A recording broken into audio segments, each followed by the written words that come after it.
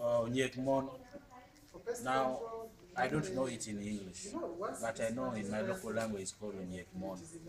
Then after this, I also get anyanya, achananya, called achananya.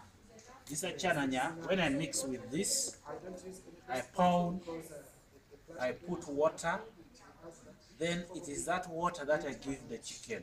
I tell you, the chicken will never have problem. I've never seen a situation where any chicken has died after giving this herb. And also, this one, when I mix with the other one, the other herb you are seeing behind you, it also helps the pigs. Huh? It also helps the pig. That one is called Apoyo bear. Huh? That herb is very good. And even this one, even when you have stomach ache, by the way, you can even chew. It helps also, huh?